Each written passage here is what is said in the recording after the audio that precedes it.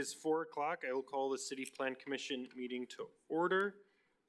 Roll call, Mayor Sorensen is here. Alderperson Mitchell. Here. Brian Sazma. Here. Jerry Jones. Here. Marilyn Montemayor. Here. Dave Hoffman. Here. All right. For those that are able and in attendance, please stand for the Pledge of Allegiance. I pledge allegiance to the flag of the United States of America and to the republic for which it stands, one nation, under God, indivisible, with liberty and justice for all. All right. Is there a motion to approve the minutes from our previous meeting? Second. All right. Slow down there, everyone. Multiple motions, multiple seconds from that side of the wing. So, any discussion on the minutes? Seeing none, all those in favor, please state aye. Aye. Any opposition? Minutes are approved. All right. Next, we have an application for conditional use with exceptions by Brian Kurtz to install a new mural on the east wall of the flooring studio located at 1526 Indiana Avenue. Steve, take it away. All right, thanks, Mayor. Zach Worth is here, who is the artist in this particular matter. And what we're taking a look is the flooring studio at 1526 Indiana Avenue. Mr. Worth is taking a look at installing a 300 square foot 12 by 25 mural on the east side of the flooring studio. Mr. Worth states that over the years he's thought about painting something large scale outside in the city, and because there's a lot of forgotten wall space. He's been driving past this site on Indiana for some time and decided to approach the owner of the property named Brian Kurtz. Brian was willing to work with Zach to allow him to propose the mural. What we're taking a look at is let's see, the parking lot is on the east side, so this is the east wall. So as you would be driving west on Indiana, you would be facing the mural. I'll let the applicant talk a little bit about the design. Basically what he's talking about doing is once it reaches about 50 degrees in about April or May, he's looking to get out there, and they would first trace the design on the wall, and then after a few days, the weather permitted, they would be filling the space in with the lines that you see there with black exterior paint. And that's more of the drawing. The blue was just in there it was dark at night, and it was to show everyone, hey, this is the location where it's going. So it would be black on that green sage. The mural design is decorative, a symmetrical pattern with fractal leanings. The wall was painted the color sage the previous summer, and the painting design will be black. It's up to the viewer to interpret a meaning that may resonate with them. My hope is that the mural will contribute to beauty, curiosity, and peace to our community, and also to our visitors, drawing folks to all areas of the city. Staff, as with all of these murals, wants the Plan Commission to consider a couple things. May want to ask the applicant a little bit in terms of the preparation work of the wall for such, is there any need for sandblasting, priming? Is the applicant using professional paint for the murals? And how will the flooring studio maintain the integrity of the piece in years to come? When the Plan Commission's considering murals, what we've tried to do for criteria is to decide, is the location appropriate? Is the size and scale appropriate? Is the mural considered public art and not used for any type of advertising? Does the mural represent the city's values, culture, and people? Does the mural activate and enhance the private public space? And are the colors complementary and harmonious with the exterior of the building structure, as well as consistent with the theme? So staff was recommending approval of the project, and Mr. Worth is here. All right. Does the applicant have anything else to add? No, not really. I mean, if you have any questions for me, I'm glad to ask. Cool. Questions from commissioners? Jerry? Thank you, Mayor. One of the main questions I have is about ongoing upkeep. Who will be in charge of making sure that it's kept up? It'll be me. It'll be out of my pocket, my baby. Okay, and what kind of materials are we using as far as paint? Exterior paint. I talked with the manager of Sherwin-Williams. They're donating everything I need to use, and they assured me that it'll be long-lasting, and of quality. Yeah. Okay, great. Thank you. Yeah. Steve? One of the conditions that you do have as far as condition of approval is talking about the proper maintenance of the mural. And so condition number 5 just basically says applicant shall properly maintain the mural and any issues of disrepair shall be addressed immediately. If for whatever reason the mural falls in disrepair, the building owner will be notified in writing and required to make the necessary repairs within 60 days. If the repairs are not made within that specified time, city reserves the right to repair or remove the mural at the owner's expense. Any thoughts? No? Okay. Responsible for it, yeah. Additional comments, questions, motions, comments? Anything? I'd make a motion to approve subject to staff recommendations. Second. Motion second, final deliberations. Seeing none, all those in favor, please state aye. Aye. Any opposition? That item is approved. Thank you. Welcome. Next, item number 7, application for conditional use permit with exceptions by Old World Creamery to construct a new building, additions, and off-site parking lot at 1606 Erie Avenue, parcel number 59281205060. Steve? Thanks, Mayor. Steve Knaus is here from Old World Creamery, David O'Brien from Bayland Builders, the contractor, and Craig Rush from Wagner Excavating. And there are some neighbors here as well for this matter. So what we're taking a look at today is Old World Creamery is proposing to construct a new addition and off-street parking at 1606 Erie Avenue and the parcel that was referred to. The applicant states that there are 5 building additions proposed for this project, 1 new off-site parking lot, and the relocation of a truck scale. I'll just go through a couple of the different building additions, but Steve tends to be able to explain what they are much better than I can. The first building addition is between the existing brick building, the original building, and the brick block intake building. The addition is called the wastewater building addition, and the addition roof area is approximately 2,050 square feet. Next, the second building addition is called the intake building addition, and it's located on the east side of the existing intake building. This is also next to the north to the wastewater infill building addition. Semi-tractors and tanker trailers are backed into the intake building to unload. 4 additional feet will be added to the building to allow for an overhead garage door to close when the trailer is attached to the tractor. Currently, the trailer needs to be disconnected from the tractor during the unloading process so the overhead door can be closed. The front of this building addition will line up with the wastewater infill building addition. The third building is called the production building addition, and this is the largest one at the northeast corner of the site. The location of the proposed addition is in the area of the old and unused loading dock. The area is concrete and asphalt surfaces, and the addition is approximately 11,340 square feet. There are 2 required emergency exit doors. One is located on the north side of the addition along St. Clair, and the second is located on the east side of the addition along North 16th Street. The fourth building addition is called the silo building addition, and this will connect the existing silo building to the proposed production building, and this is a small roof area extension of approximately 73 square feet. The fifth building addition is called the infill building and is located to the south of the production addition, which will be used for the storage of products and consist of approximately 3,375 square feet. The parking lot, the employee count on the largest work shift is 18. With the building additions, there's the anticipated additional employment of 5 people for a total of 23 employees. Minimum of 23 spaces is required because the minimum parking is 1 employee per the largest work shift. The existing parking lot located on site at the northwest corner of the project allows for 18 spaces. There is a vacant residential lot where a house was recently raised to the northeast of the Old World Creamery site. It's located at the southeast corner of North 16th and St. Clair, and this lot is proposed to be used for additional parking. Entrance to the off-site parking lot is from North 16th, similar to the raised house drive entrance, and the surface will be asphalt pavement with concrete drives, and the proposed lot will provide approximately 8 parking spaces. One handicap parking space will be relocated to the west of the entrance to the retail shop along Erie Avenue.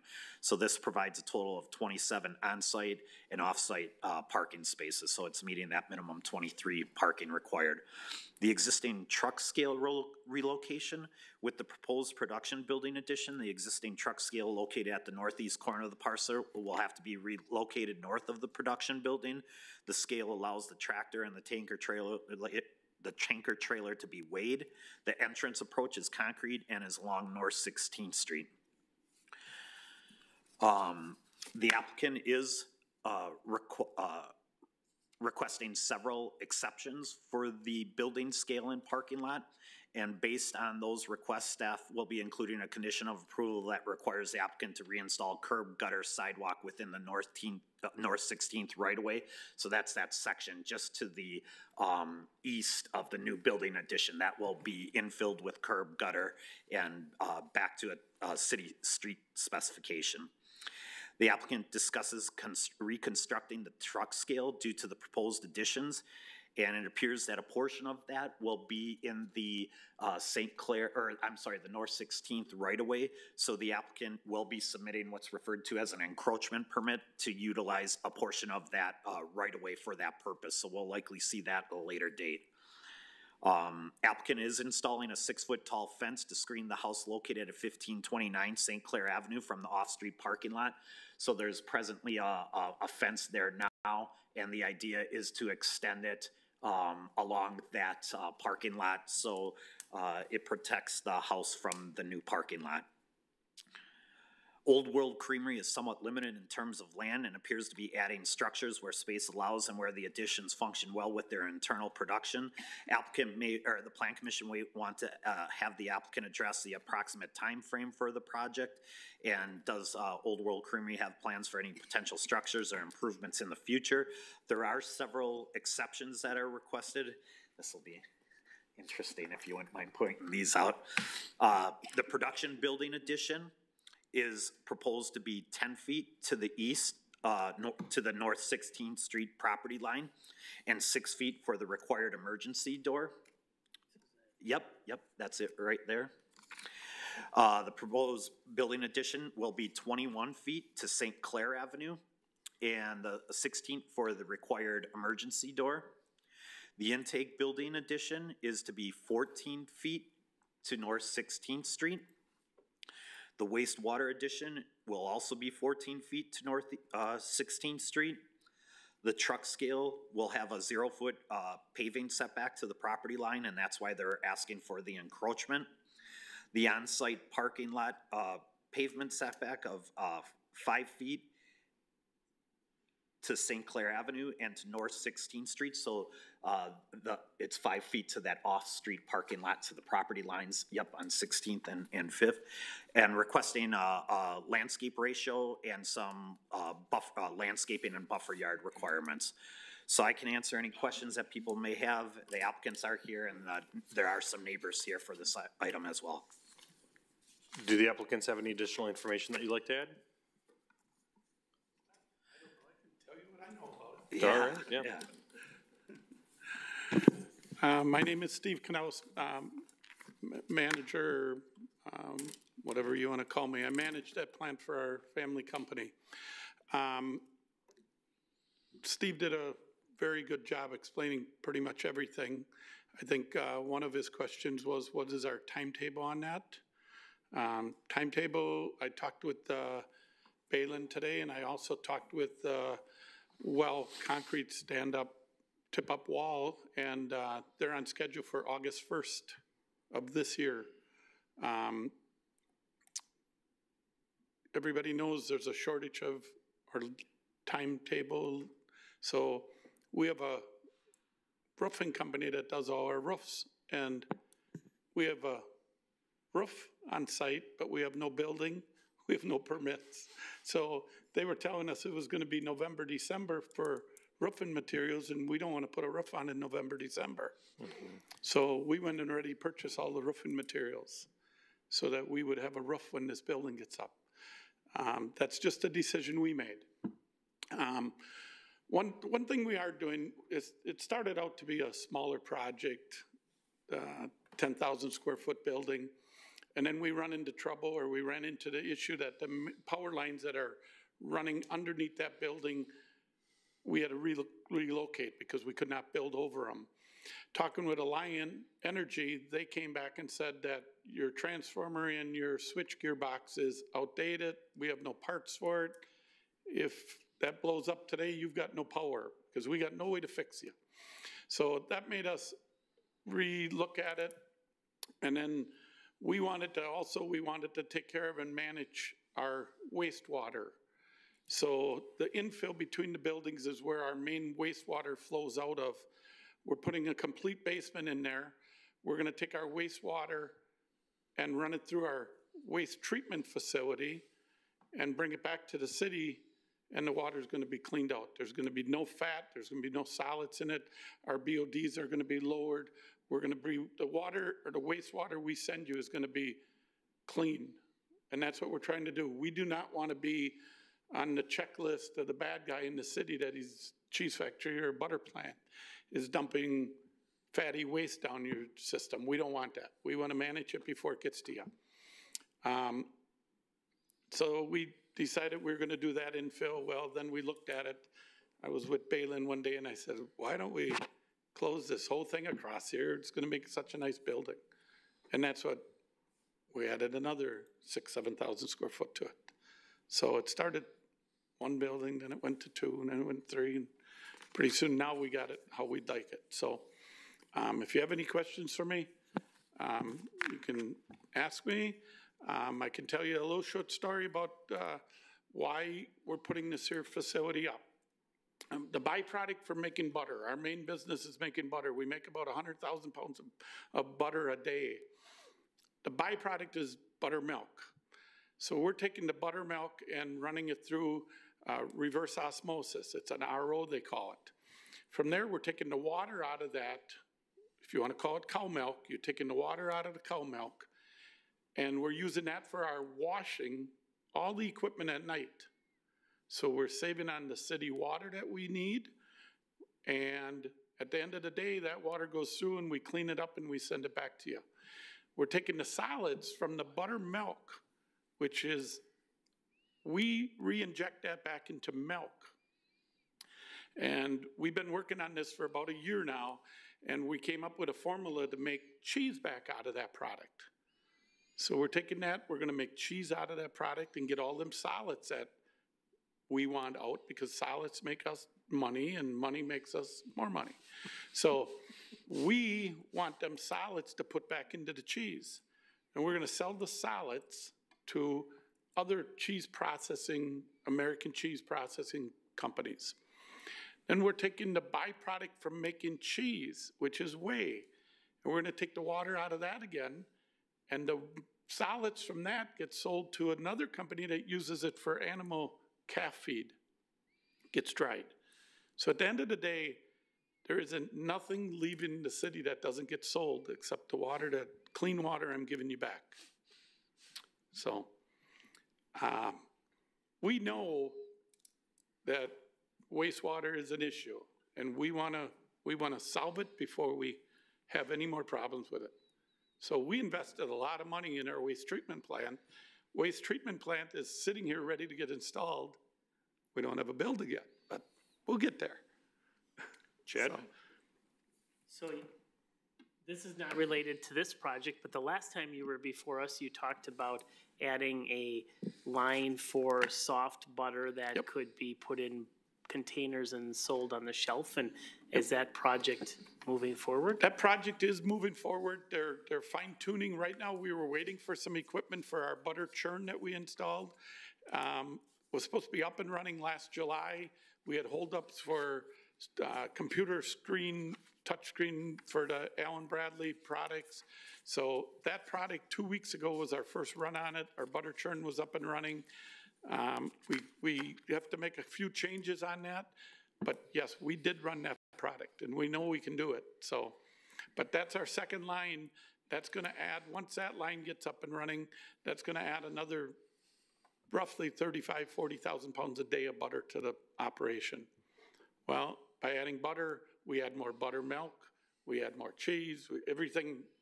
So before we would move on to really expanding that plant and getting it up to the 300,000 pounds a day of butter that we want out of that plant, we wanted to get all the solids out of there, and we wanted the cheese plant running. So at the end of the day, there's no extra cost. I'm not sending anything bad down the city drain that I'm gonna get charged for. So. All right, Jerry? Thank you. A couple of questions for you, Chad. If you could pull up the overhead view of the property. With the truck scale, what kind of timeline do you have for trucks to come in and out of there? I mean, what time of day would they be coming in, and how long would they be on the scale or on the site before they're moving out? Normally we try to do all our unloading during the day. We are, with the increase of volume, we will be using some 9, 10 o'clock at night, okay? Just for the, if I need to make 500,000 or 300,000 pounds of butter, I got to bring in 600,000 pounds of cream. Well, 600, that's 15 semi-loads, and it takes an hour and a half to unload a load. So we are gonna try to do all our, truck scaling, bringing trucks in daylight hours, but there will be times that we will be doing weekends and nights. Okay. Second question, with the off-site parking, Jerry, you want Chad to respond? Just a second, so, but can you talk about the fact, how many of the houses to the north of that scale do you already own? We bought 9 of them houses north already. For the reason, for expansions, years down now, okay? We don't want to stop at that point. We want to do another expansion in the next 3 years, 2 to 3 years. We want to continue going north. So there's 9 of them houses from, if you want to go all the way to the dead end on St. Clair, all the way to 17th Street, and then the corner of 17th and St. Clair, we bought that large one on the corner there. Do you own all the houses between 16th and 17th on St. Clair? We own everything but 2, 3 of them right now. Okay. We're in negotiations with 2 of them. Okay? So our goal is to purchase that all the way up to the alley and